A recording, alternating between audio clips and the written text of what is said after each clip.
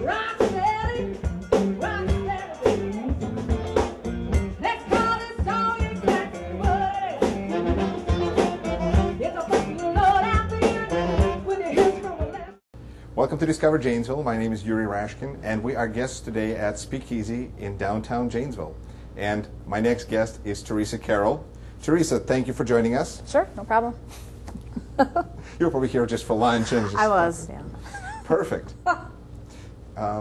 What I think is so cool is that you work in Janesville. Are you from Janesville originally? Or? No, not originally. No, but you've been here quite some time. Yeah, enough to call it home. There you go. Mm-hmm. And yet you are involved in music, in theater. How did you decide that it was still important enough for you to, while you were still doing all these things that you have to do for a day job, as they say, but still important for you to express yourself and be a musician? And Well, I was always involved in theater in high school, and when I went to college, I was involved in the arts. And then I took a break after all of that. It was like a 10-year break, just because I got married and I had a beautiful little girl, and I knew that I needed to sort of get on my feet, and I just couldn't fit everything into the day. But then something happened along the way called unemployment. And I found myself I found myself unemployed, and I decided, I'm not just going to sit around and do nothing. What is it that I really enjoy doing that's going to be a good upper for me?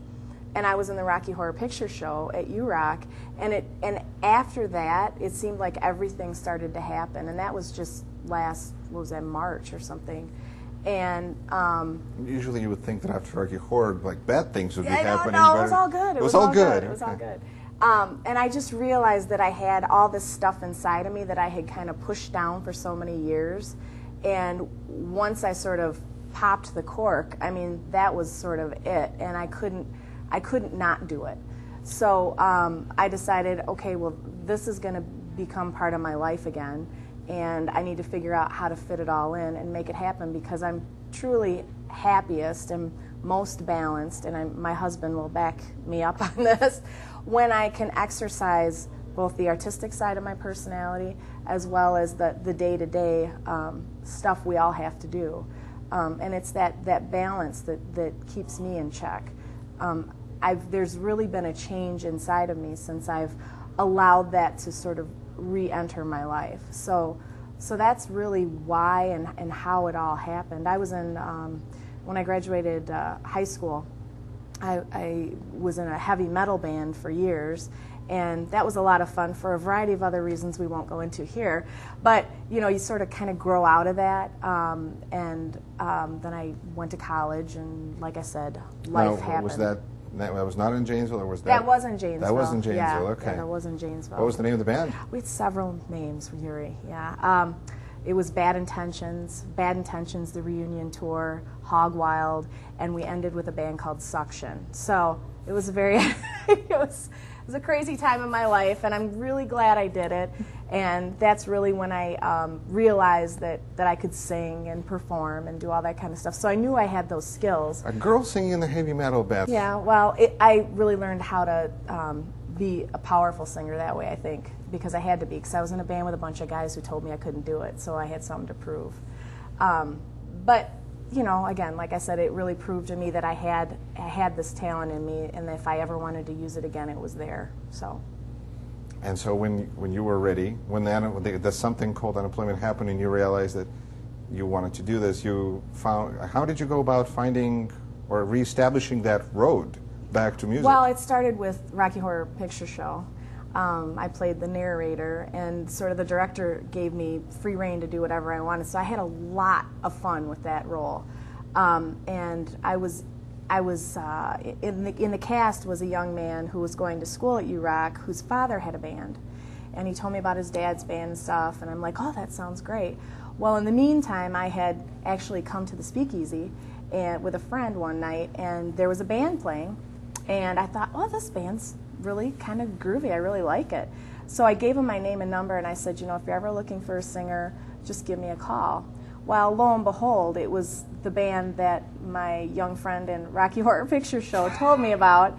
And So he wasn't kidding. He said the band was good. Yeah, the band was good. Yeah, and so no phone call, ever came for a few months. So I figured, well, okay, I'll keep searching for a band. And so finally one day the phone call came in, and they needed a lead singer, and I said, yeah, okay, sure.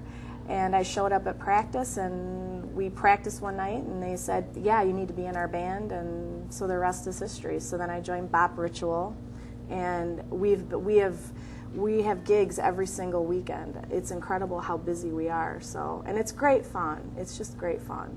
Because you're able to express yourself. Because I'm able to express myself. Maybe what was it, the Suction? Right? Suction was the last one. Right. Yeah. Maybe they'll do a reunion tour. I'm hoping not. Really, that's in the past. That's in the past. That's where it should stay. Well, you have an amazing voice. I heard you sing, and you do some of the things. You do the Janis Joplin cover, which I thought was as good or better than the original, in my opinion. And I was, coherent, which is incredible. Janis was not. Right, which is a step. Right.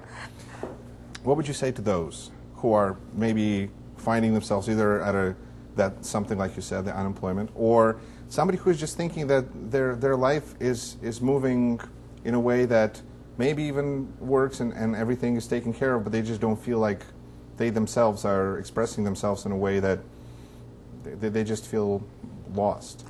I would just say just get it done. I mean, if your gut is telling you that this is something you need to do, then you need to do it. And the longer you ignore that, the more miserable you're going to be. Like I said, I didn't do anything for 10 years or more, and that yearning never went away. But I kept pushing it down and pushing it down, telling myself that I have to do the mature thing and focus on the future and be very pragmatic about everything. And until I was in a position where I could just say, I'm going to do whatever I want to do because I can.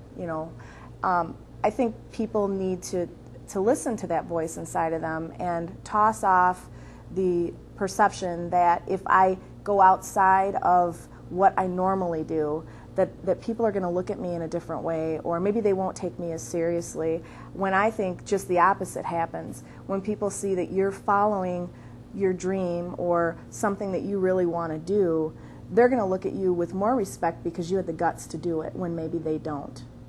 So I would say go after it, chase it down, because you never know what you're going to find in there. I found so much emotion that I can project out to other people that I didn't realize that I had. And once I started to emote while I was singing, the crowd response has been so positive, and I'm able to... Well, because it's clear that what you're feeling is right out there for everyone to see. Yeah, it's in the moment. It's right now. I mean, that is what I'm feeling at that particular time. And I just think that you can help so many people with your creative ability, whatever it might be, that they might be able to live through what you're doing somehow and make their lives better, or maybe realize from looking at you that, hey, I've got similar talents, and I like the way that I feel when I listen to music or paint or whatever. I'm going to try that, and that's a great feeling to be able to help people realize that too. I mean, it's a great feeling. And we do need more art in Janesville. We have the talent here. You know it, I know it. We've had lots of discussions about this, and our circle of friends are all very talented. But for some reason, people are really afraid to step out and openly express that talent. And I think that we've come to a place in Janesville where, now is the time, now more than ever is the time when we as a community need more expression and more creativity and different ways to look at things. And so maybe you're not a painter or a singer or an actor or whatever.